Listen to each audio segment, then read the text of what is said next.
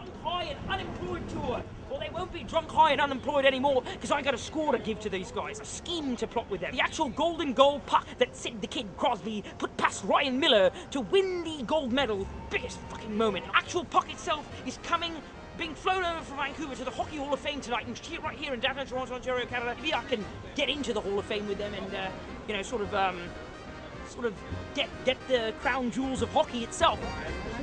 Jules, big plan, this big score with you, like a big scheme that we can go into the Hockey Hall of Fame and grab the puck that Sidney Crosby scored to beat the Americans. It's the golden game-winning goal, the biggest piece of Canadian memorabilia history. I mean, the black market and all the memorabilia people are frothing at the mouth to have that puck. I want you to be my middleman. We'll go in there, get a heist, take the puck, sell it, make millions of dollars. Why don't we just steal Sidney Crosby? That's a great idea.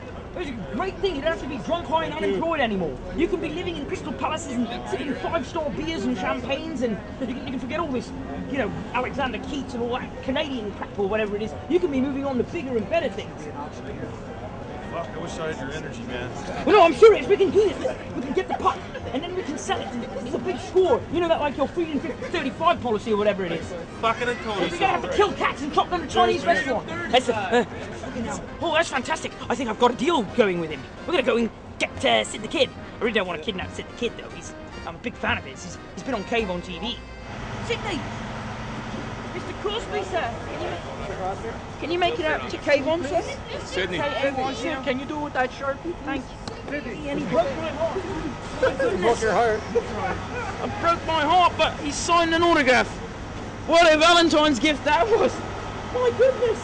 So there you have it, folks. The Trailer Park Boys right here on KayvonTV on Hawks, right here at the legendary historic landmark venue Massey Hall at the corner of Victoria and Shooter Streets, the Sunnyvale of Toronto. You ever dealt with this guy? He's always down here. He's the most hyper kid that there is. Let me see. I'm trying to balance this while I'm talking on the phone. Oh, come on. Let me just... Take him. Who's this? That's Nicholas Lidstrom. You know, he is. I mean, captain of the Detroit Red Wings. Well, not anymore, but that's Rod Brindamore. And that's Chris Pronger. Didn't get him on the way in. Hang on. So what are you going to do with him? You going to sell him? No. Why not? Because I'm a fan. Yeah, but you're always downtown here. Yeah.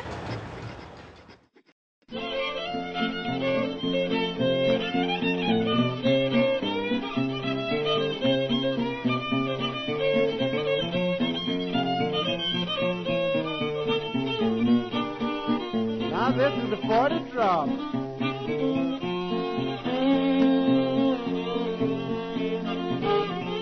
Drops of what?